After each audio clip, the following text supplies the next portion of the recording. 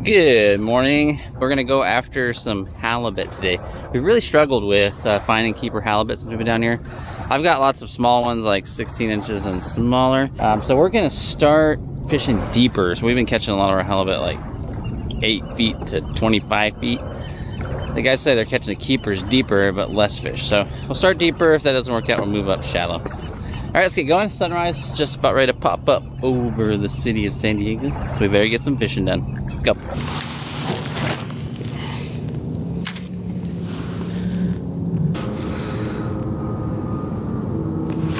There we go. This fish. Dang, this thing hit hard. What do I got? I got a spotty. That's kind of what I figured would be out here. Spotted baby bass, just a little guy.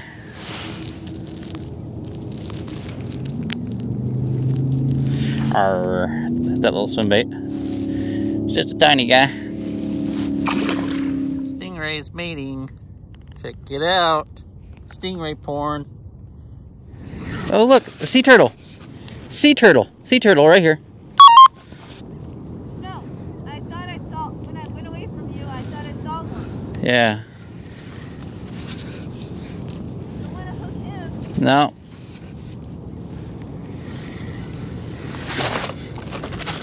There's another fish.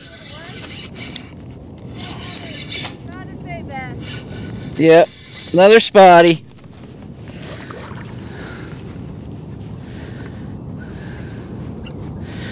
Lots of little ones out here.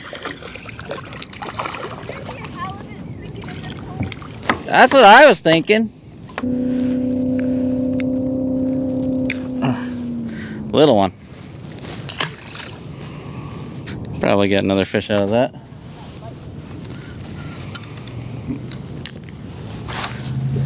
Well, I think we're coming up on that channel here. We should start dropping off. There it is.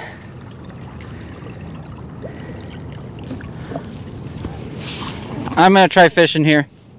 It should get up to like 14, 15 feet deep. It should get pretty deep. You got a sand shrimp down there looking for bonefish. I'm gonna do something else since I don't believe in bonefish. I don't think they exist. I think they're fake. There's 60 sea turtles in the back of the bay. I saw one of those. There's like thousands of bonefish and I can't find one of them. So go figure that out. Oh, there's fish. Let's land it. Guess what, guys? It's a spotted baby bass. Yeah. Knew I'd find one of those out here. They're so rare.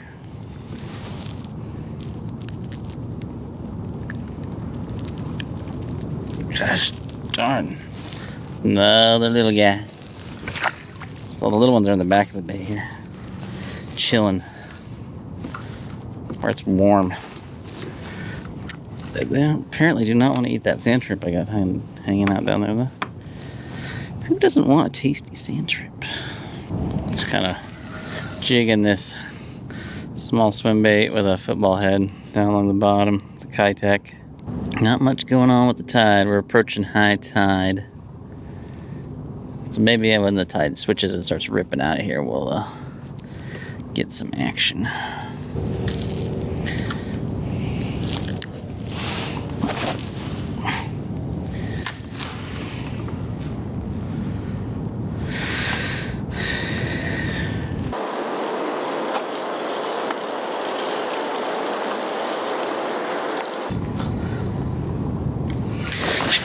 There we go. There's fish.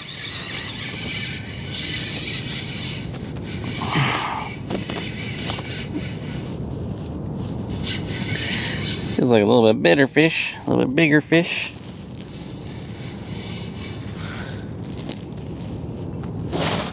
A little bit bigger fish. Oh, oh! I got myself a keeper halie, I think here.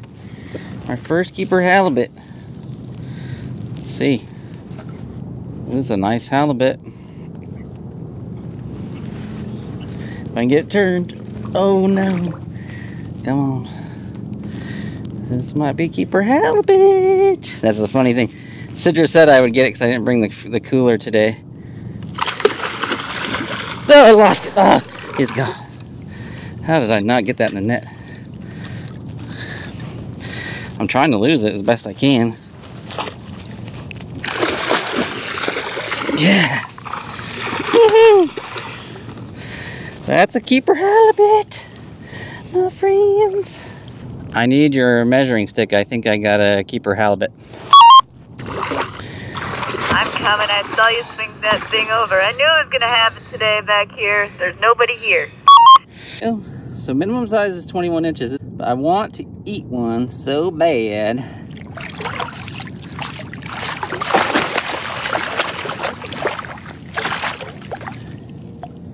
I think this is going to be there. Look at that, it just popped out. So easy. That's crazy. Oh yeah. He's actually close to 25. Nice. That's crazy. Just on a little tiny swim jig. Now I gotta figure out how to get this thing in the fucking cooler. Time to eat our sandwiches. Because we have to. Alright, well, if you want to try and catch a big halibut, this is your place. Alright, all I'm using is a little football jig head, 1/4 ounce. A tiny little Kitech swim bait. That's it. Just jigging that off the bottom.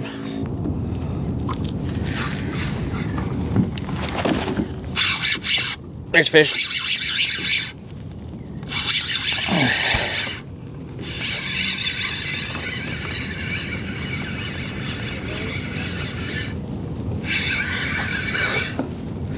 It's a spotty. It's a spotty. Canada. Little guy. So we're fishing in these holes that are 10 to 15 feet deep out here, and then the surrounding area is all like 6 to 8 feet. Now, I was finding plenty of spotted bay bass up in those flats where there's lots of grass, but I found that big halibut out in this 15-foot hole that we're fishing. Now, one of the bad things about fishing in the back of the bay is the winds, and it picks up every day here around noon, and usually you're going to want to be off the water by 1 o'clock, so we're probably, it's 11:45 now, so I'm already feeling a very stiff, 7-8 mile per hour headwind. But it will get churning back here every day. Oh, I can't believe I get that fish. Something is smacking it. Must be a jack smelt. There's these big smelt out here. That, yeah, there it is. I got one. I was just saying, it felt like a jack smelt. There's a jack smelt right there. If you have never seen one, there he goes. We actually ate those. They're pretty good. One of the neat things about fishing in the back of the bay is there's really nobody out here. Seems like all the attention is given towards from the Coronado Bridge out to the entrance. You don't see nearly as many anglers back here in this back of the bay. Well, it looks like this wind's getting a little rough. We're gonna have to head back for the ramp. Might hit 1 or 2 holes if we come across some as we head back, but I think we're getting very close to white capping in the next 30 minutes or so.